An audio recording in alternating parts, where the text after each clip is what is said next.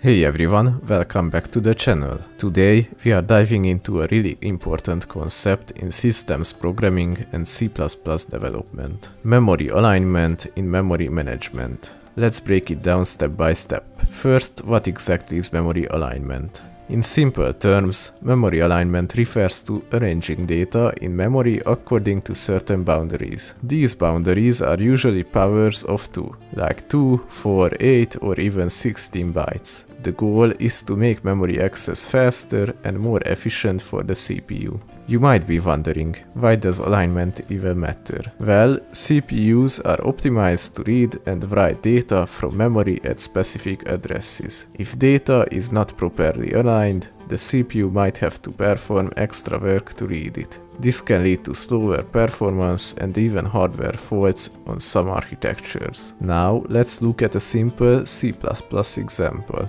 Suppose we have this structure. At first glance, you might think this struct takes up 6 bytes. 1 byte for A, 4 bytes for B, and 1 byte for C. But that's not the case. Because of alignment, it usually takes 12 bytes. Let's step through it. Char A is 1 byte, so it starts at address 0.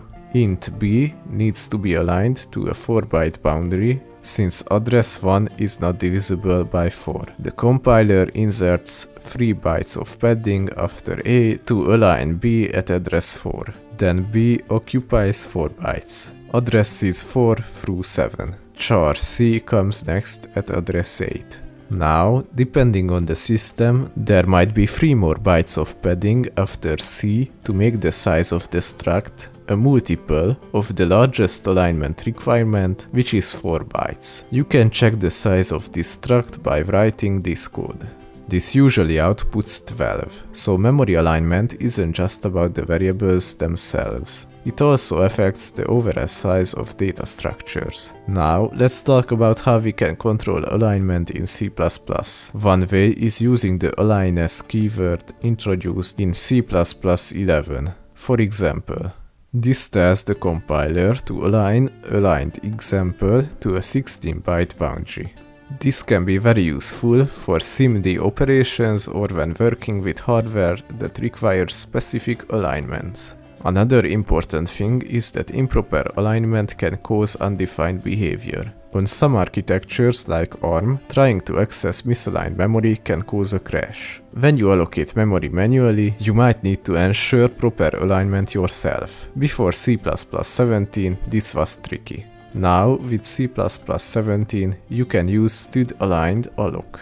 Here is an example. This allocates 64 bytes of memory aligned to a 16-byte boundary.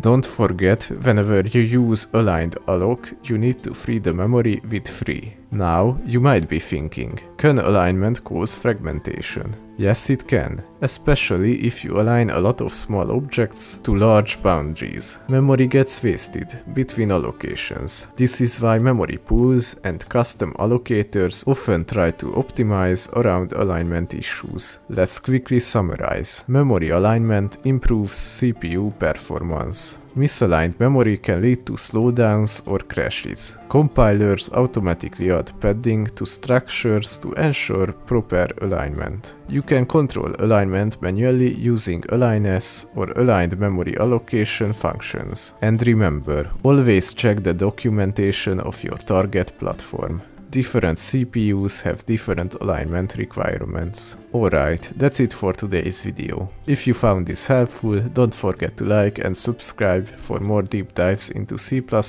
and systems programming. Thanks for watching and I will see you next time.